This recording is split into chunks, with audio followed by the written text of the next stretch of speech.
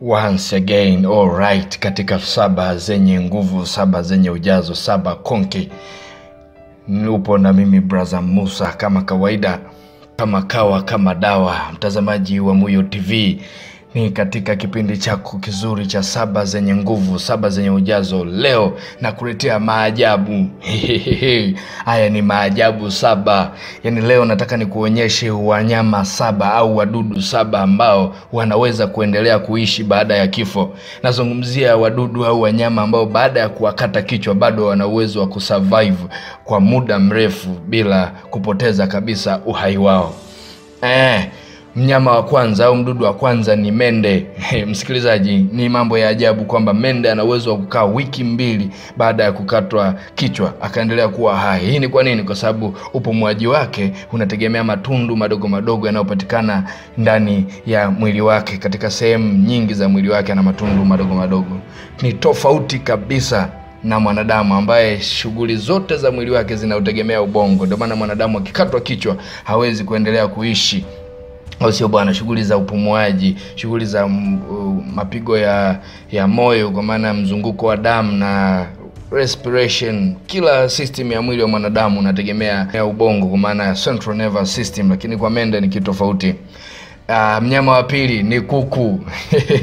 Hawa bwana wana system nyingine tofauti sana. Hebu jaribu mkate kichwa kuku, afu muache, utaona anaendelea kusurvive. Ataruka huku, ataenda kule, baada ya muda ndio atapoteza uhai. Ni kwa sababu gani? Hawa ni kama wana special fulani katika system yao ambao Mungu tu ameweka iwe hivyo. Wana uwezo wa kupumua hata bila kutumia pua zao, bila kutumia mdomo. Kwa hiyo twende tuone mnyama wa tatu ni pweza. Hawa pia ni wanyama ambao hawategemei central nervous system. Au sio bwana? Mifumo yao yote ya mwili haiko centered katika ubongo. Kwa hiyo ana uwezo wa kusurvive hata baada ya kukatwa kichwa. Kwa hiyo kifo chake ndio kitaanza hapo, baada ya muda ndio atapoteza kabisa uhai. Mnyama wa 4 ni chura. Hawa bwana nao ni hatari sana. Ana uwezo wa kuendelea kupumua hata kama ubongo wake umekufa. Yani ubongo umepata shida, umekufa, bado ana uwezo wa kuendelea kumove. Misuli yake inaweza kuwa mobile, inaweza ikamove bila kutegemea ubongo unaendaje. Kwa hiyo haya ni maajabu ambayo Mungu ameyaweka juu ya viumbe vyake. Mdudu wa 5 au mnyama wa 5 ni nzi. Nzi bwana ni miongoni mwa wadudu ambao unaweza ukamkata kichwa bado akaendelea kusurvive.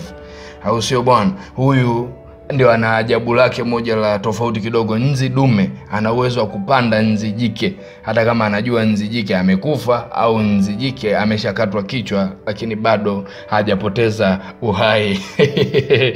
Mnyama wa 6 ni kobe. Wataalamu wanakuambia ana uwezo wa kukaa masaa 1500 bila kichwa. Hapa ameshakatwa. Yeye ana uwezo mkubwa, na pia anasema ana uwezo mkubwa wa kusurvive sehemu ambayo haina oxygen.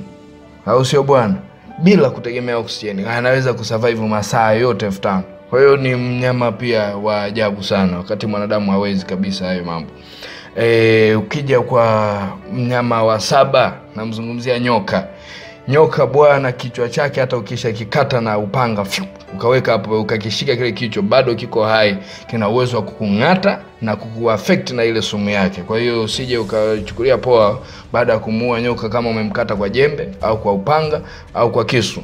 Ujue kwamba bado ana uhai. Kwa hiyo mpaka wataalamu wathibitishe kwamba huyu nyoka amekufa ndio unaweza toka ukamgusa. Kwa hiyo ni hatari. Ni vizuri ukafahamu hawa wanyama na ukaendelea kujifunza kwamba kumbe kuna wanyama ambao ni hatari, hata kama wamekufa unakaa naye mbali. Nimeona nikuletee hizi 7 konki zenye ujazo ili uendelee kupata maarifa na kuburudika. Karibu tena kwa wakati mwingine, na Mungu akubariki sana.